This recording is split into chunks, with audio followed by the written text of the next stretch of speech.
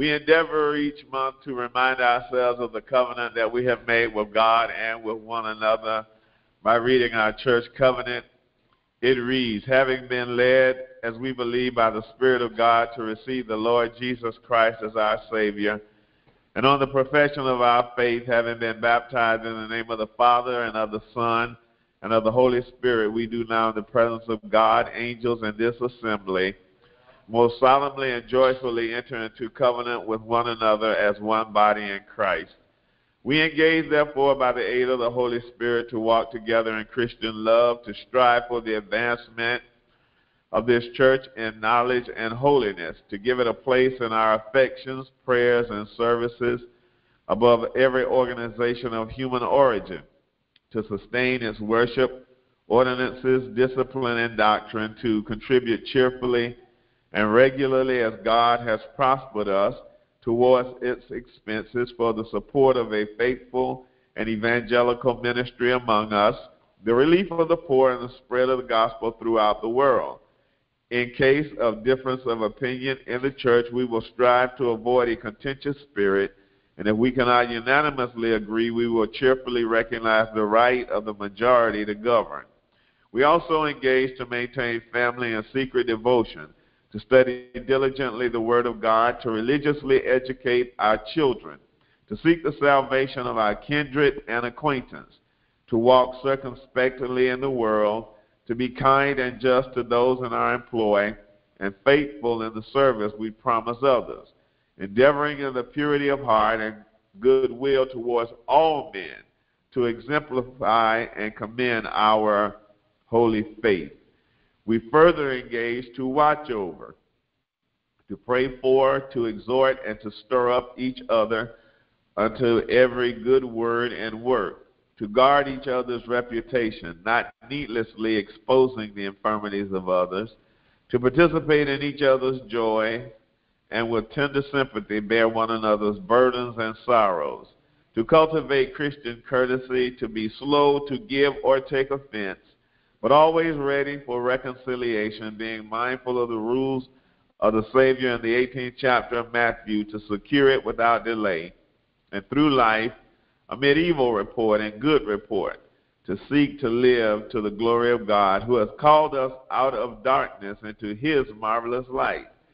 And when we remove from this place, we engage as soon as possible to unite with some of the church where we can carry out the spirit of this covenant and the principles of God's word.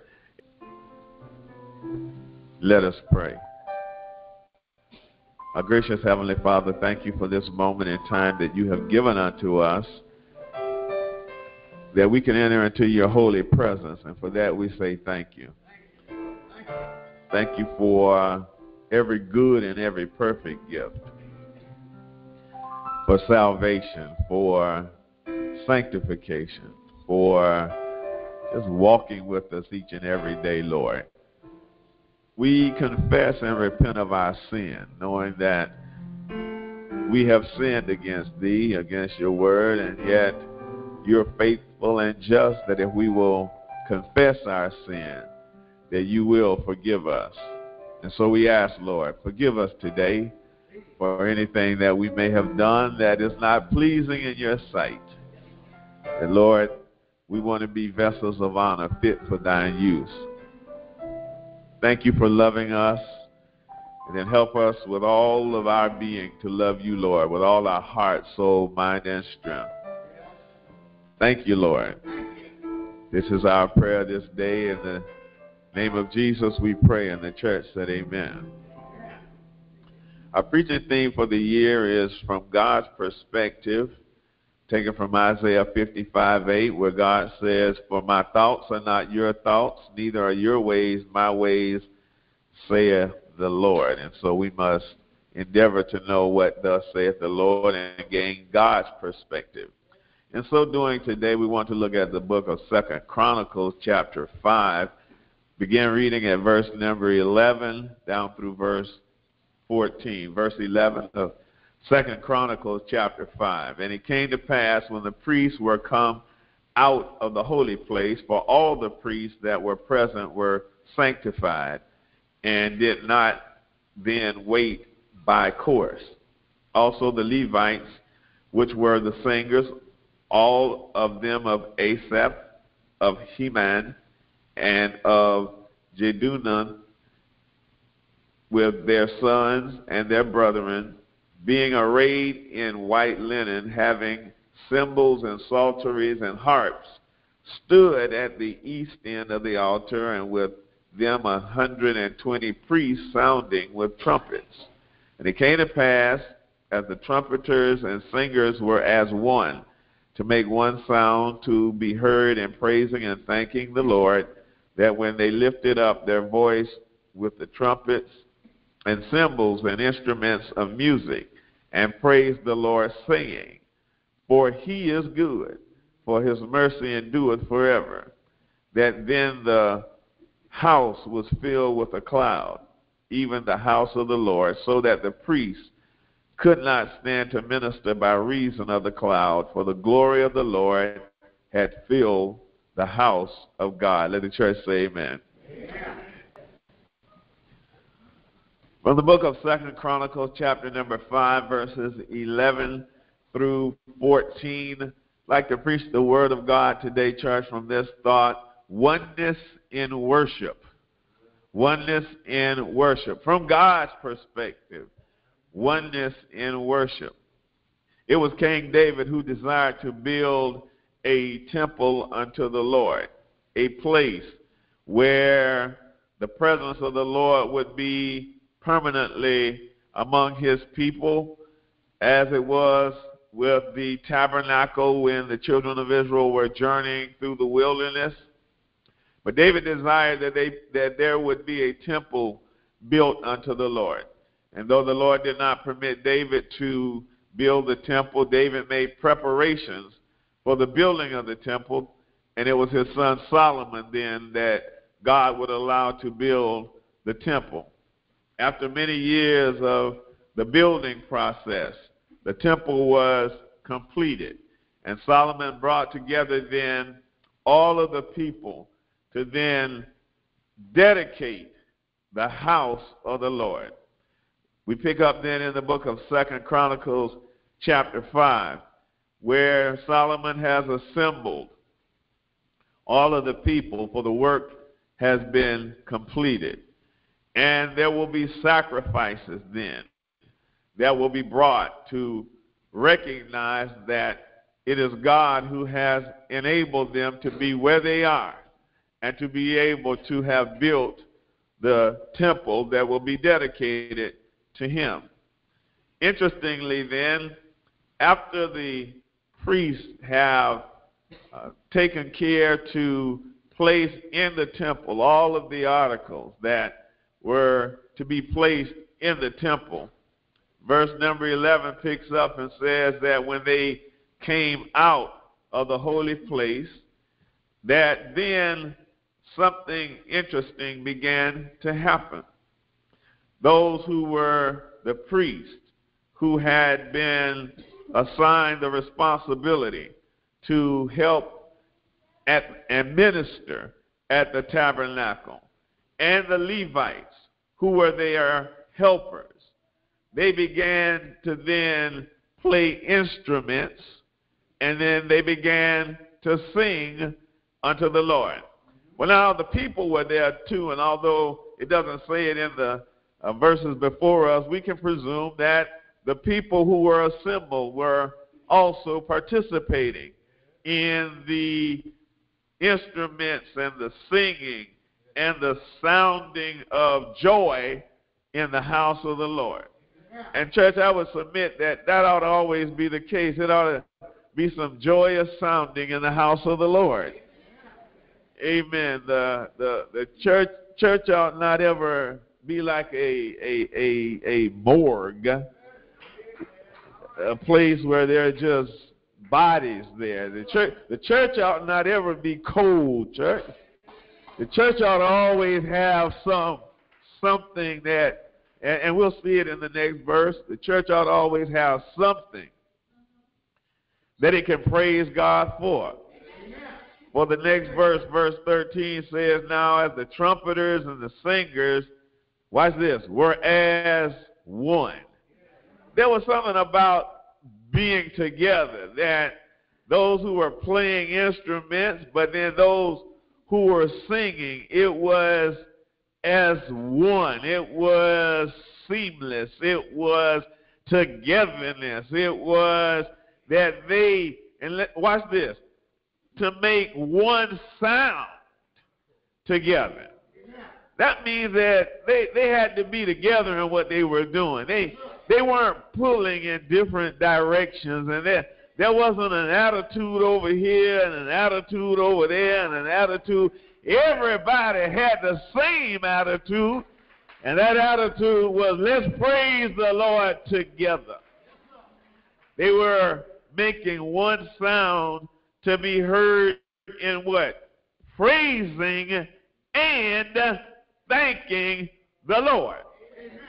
This presupposes, walk with me, church, this presupposes that God has already done something for them before they get there that qualifies that they ought to be able to praise God and thank God, not for what he's about to do, but what God has already done.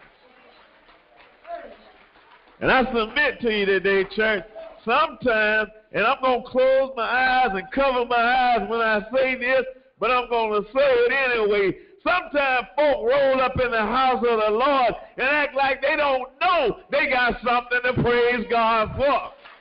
If you look at your life just the past 7 days, you ought to find something that God is worthy to be praised. And if you go back further than 7 days, everybody in here ought to be telling God, Lord, I thank you.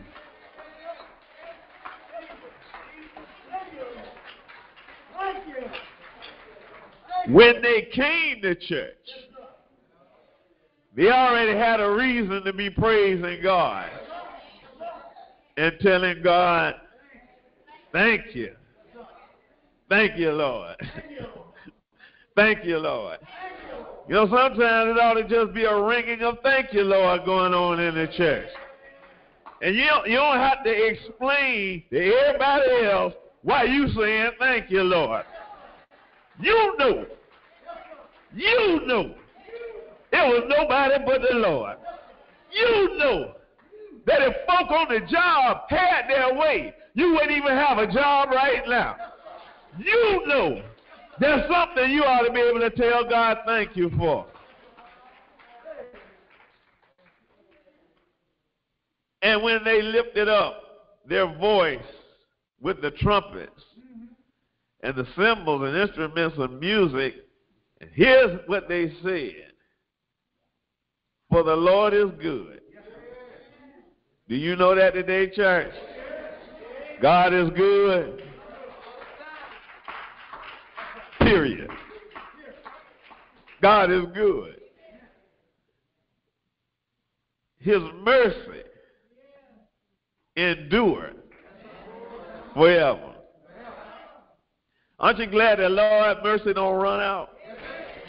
Aren't you glad that the mercy of the Lord endures not just for a little while, but forever? The Lord is good. His mercy endures forever.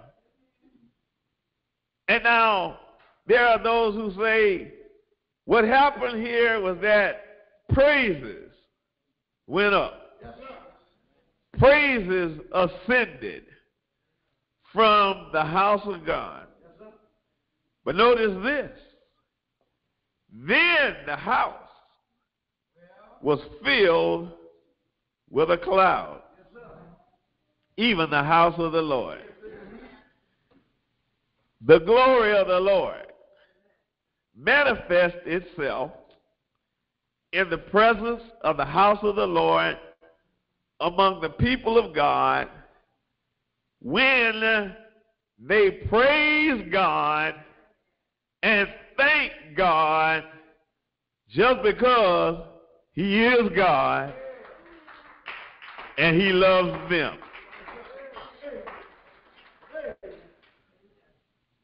rewind.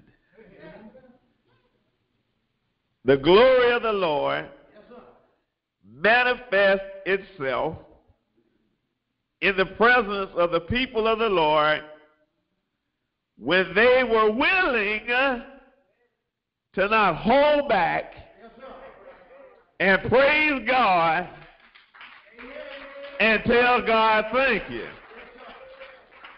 Now, I want to be careful because I don't want to misread the good intent of others. Because there are people who, with good intent, say that when praises go up, blessings come down. But in the text before us, it was the Lord himself in his glory that descended. So I want to warn us to not allow ourselves that if we use the phrase, when praises go up, blessings come down, to not equate blessings with stuff and material measurements of the presence of the Lord. Because I'm walking in the text right now. When praises went up, it don't say a new car came down. It don't say a new house came down. It didn't say more money came down. But when God heard his people praise him and say, thank you, Lord, the Bible says, the glory of the Lord filled the house. Can you imagine today that if we would praise the Lord and praise him right and tell God, thank you, what would happen in this place? The presence and the power of the Lord was so manifest that verse 14 says the priest could not stand to minister by reason of the cloud. For the glory of the Lord had filled the house of God. Church, that means this, by application. When the presence of God is manifest, even if Minister Dawson is ministering on the piano, the Spirit of God will be so powerful, so overwhelming, that he may actually have to stop playing because of the presence of the glory of God. But him stopping play on the piano shouldn't stop the praise of God going on in the sanctuary. Even though the priest could not minister, yet the praise of God was not interrupted just because the priest couldn't do what he normally did. Well, church, when we love God and roll up in here like we know we got something to tell God thank you for, when we come in here and don't act like we doing God a favor, when we allow ourselves to be free in our praise of God, free to clap my hand, free to wave my hand, free to pat my feet, free to open my mouth, and with no drum and no piano, be able to stand and say, Lord, I thank you for what you've done in my life. Lord, I thank you for what you're doing right now. Watch and see how God go to move in church.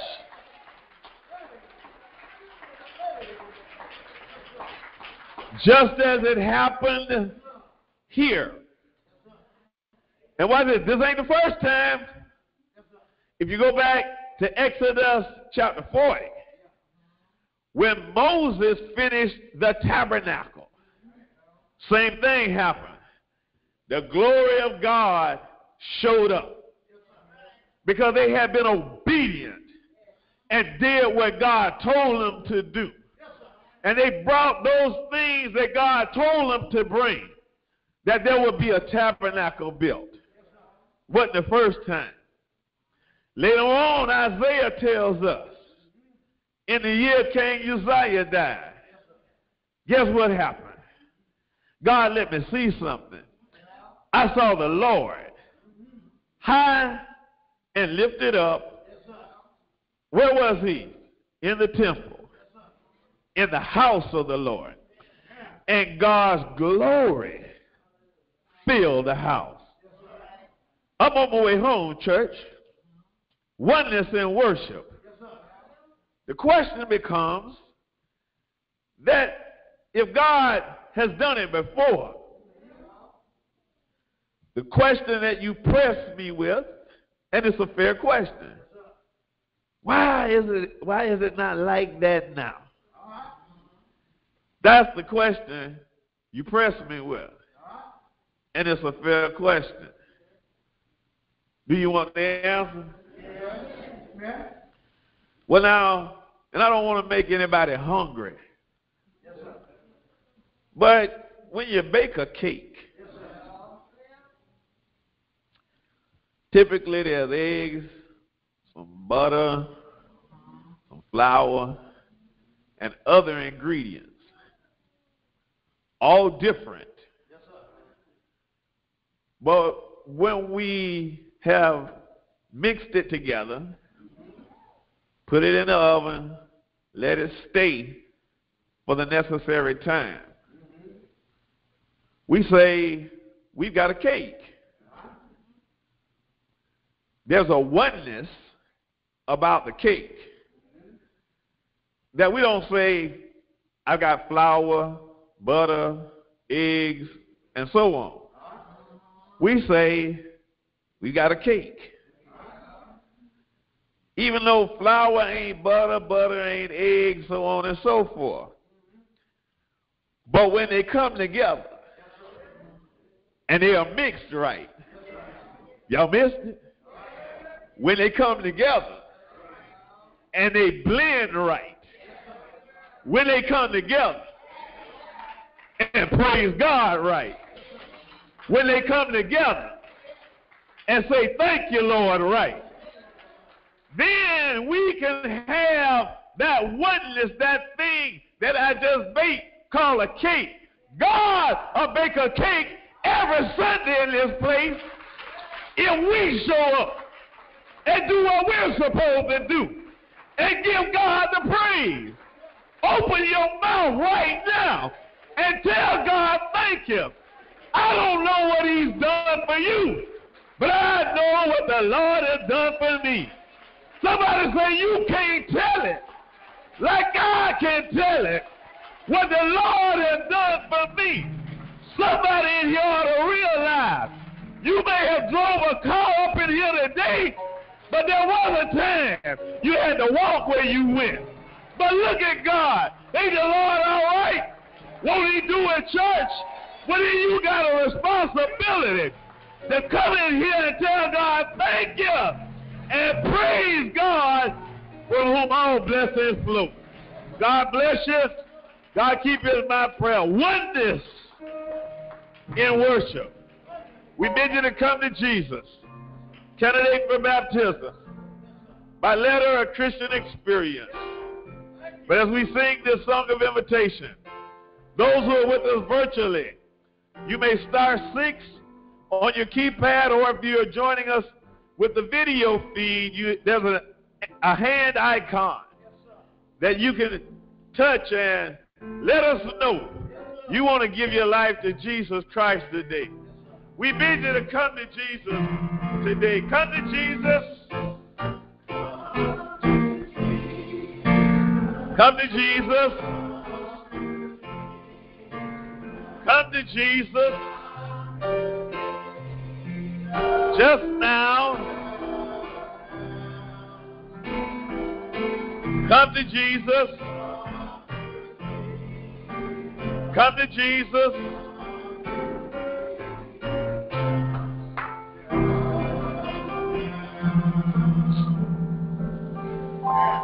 Can I tell y'all a secret? It won't be a secret after I tell you, but it's okay. Every time I show up here in church, I'm expecting God to do great things.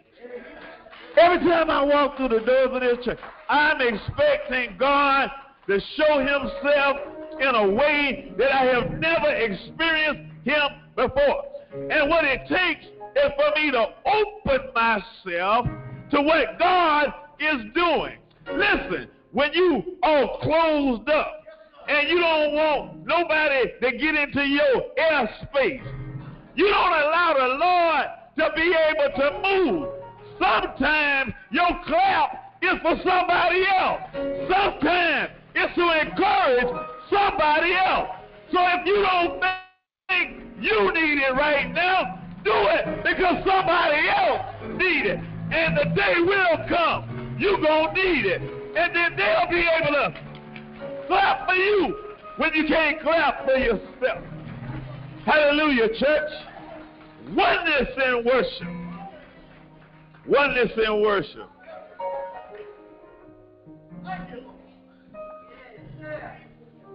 I used to wonder. I would hear people talk, and they would say, and they were describing their experience in the presence of the Lord, in the house of the Lord. And I would hear them say this, and even when I was younger and didn't have any as much walking with the Lord as I got now, I was still puzzled that anybody could go to the house of the Lord and leave and conclude church was cold. Church was cold. That's an indictment of the person who's making the statement. Because if you got some fire, I say, if you got some fire, well, let me leave y'all alone then, but if I got some fire in me, wherever I am, I'm going to let the fire of the Lord burn. Now, if everybody else want to be cold, that's their business, but I'm not going to allow them to try to put the fire out in me. You know what Jeremiah said? It's like a fire shut up in my bones. I know I'm through preaching, but there's a fire. There's a fire shut up in my bones. And so, church, always be ready. God will show up. I say, church, God will show up. But you got to allow the power and the glory of the Lord to be manifest in the house of the Lord. God bless you and keep you as our prayer.